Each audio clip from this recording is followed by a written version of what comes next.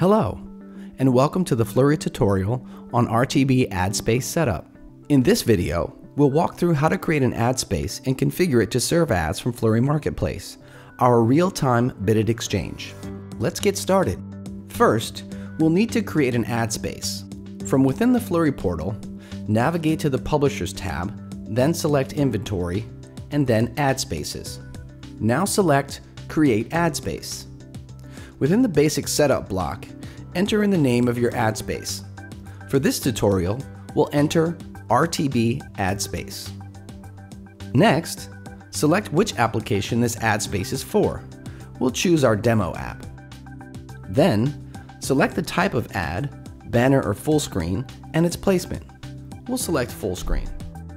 We're done with the basic setup of the ad space, so let's move on to set it up specifically for RTB. The next setup block relates to Flurry's ad network. There are two items here that apply to RTB. The first is the ad mix, which determines the type of ads you would like to show. The default setting is standard, which ensures your inventory will be filled with ads from the RTB Marketplace. Let's keep it selected this way. Next up is the backfill setting. When set to yes, if an ad request is not filled through the RTB exchange, it will be backfilled with an ad from Flurry's ad network. When set to no, the ad request will not be sent to Flurry's ad network. For this demo, we'll select no for this setting, ensuring that only ads that come through the RTB Marketplace will fill our ad space. Now, onto the RTB Marketplace section. First, select whether you'd like your app name to be visible or anonymous in the Marketplace. If you select visible, your ad will be sent along with each ad request to advertisers and DSPs. If you select anonymous, your app name will not be sent. We recommend keeping yourself visible, as experience shows that you may receive a higher eCPM as advertisers know what property they are bidding on. Next, select what ads you'd like to show in your ad space. Display ads are included by default, and you can decide whether you'd like to show rich media or vast video ads by selecting the respective checkboxes. We'll leave all three selected for this demo, as this maximizes the ads available to your inventory.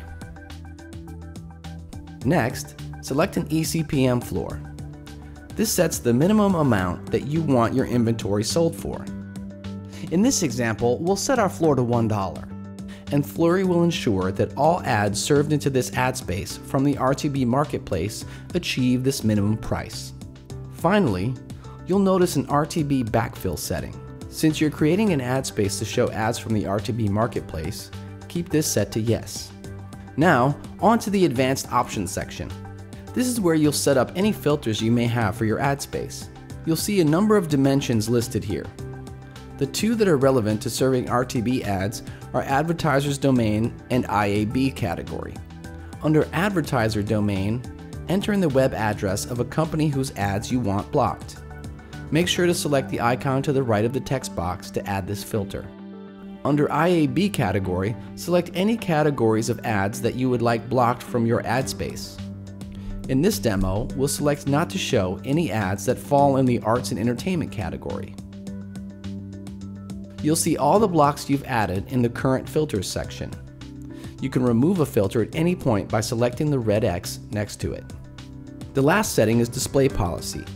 If you want to turn off your ad space in the future, you can do so here by selecting off in the drop-down. And finally, select Save Ad Space.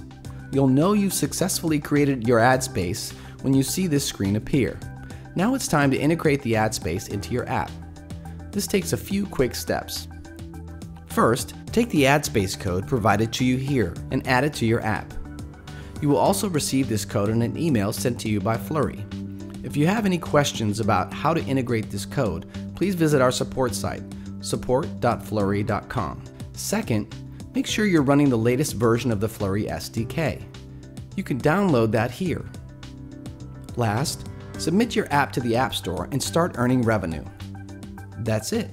Now you know how to set up an ad space for RTB with Flurry. You can find more information on our support site. And if you need extra help, you can always contact us at publishers@flurry.com. Thanks for watching.